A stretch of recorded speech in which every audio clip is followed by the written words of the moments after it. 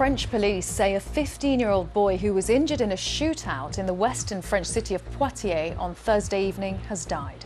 4 other people were injured in the exchange of fire in front of a restaurant, which police say was linked to drugs gangs. France's Interior Ministry has warned the country is at risk of, in his words, Mexicanization due to rising drug crime.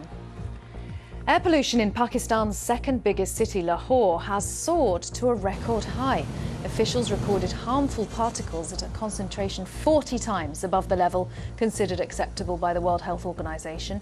For days, the city's been covered in smog, but the air quality index surged to over 1,000 points for a time on Friday, making Lahore the most polluted city in the world. Tens of thousands of gaming fans have gathered at the O2 Arena in London for the start of the grand finals of one of the world's most popular competitive computer games. The League of Legends World Championship final will see teams from Korea and China go head-to-head. Korea's team, T1, is looking to defend its title and walk away with a prize money of more than $450,000. The US presidential candidates are taking their campaigns to the Midwest with 4 days to go until the election. America has ordered additional fighter jets and Navy warships to the Middle East in a warning to Iran. And in Spain, more than 200 people are confirmed to have died in devastating floods as the search goes on for those still missing. Verify has been investigating Elon Musk's far-fetched claims about Democrats importing voters.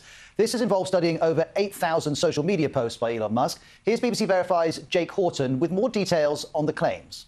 So we looked at all of his posts across X over the last 4 months, and we found he has been questioning the integrity of the vote quite a few times. And in one particular claim, he has made 22 times, he has said that Democrats are importing illegal immigrants to vote in the US elections and help them win.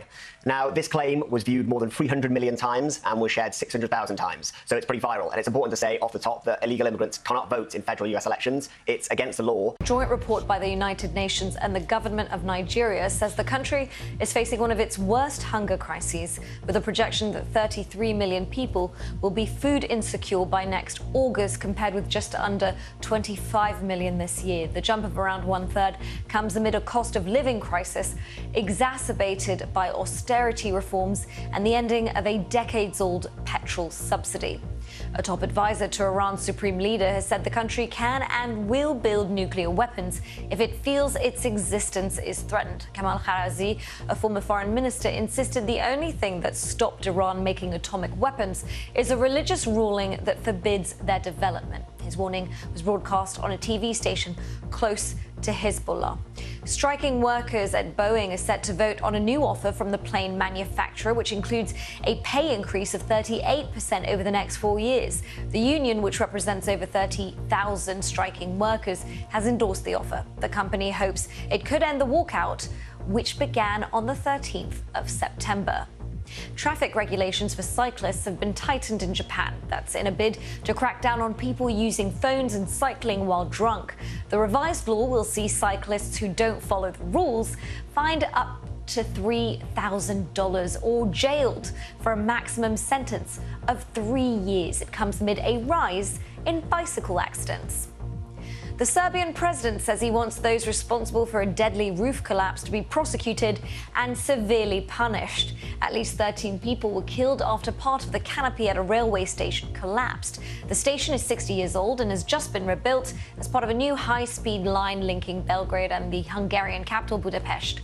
However, the canopy was not part of the renovation work. Hundreds of extra troops are being deployed in Spain to help with the recovery after devastating floods killed more than 200 people.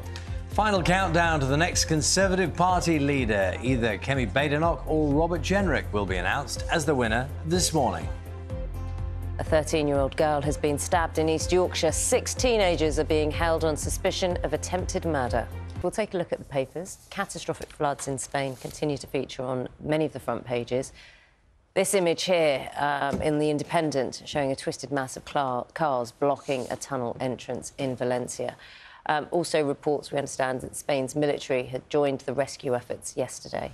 Let's have a look at the Times, saying hundreds of GP practices, care homes could be forced to close due to tax increases announced in the budget. A spokesperson for the Royal College of GPs is quoted saying this extra financial burden will be the straw that breaks the camel's back. We're just days to go until Americans head to the polls. The Guardian carries a special edition featuring 33 of the most iconic images of US presidents.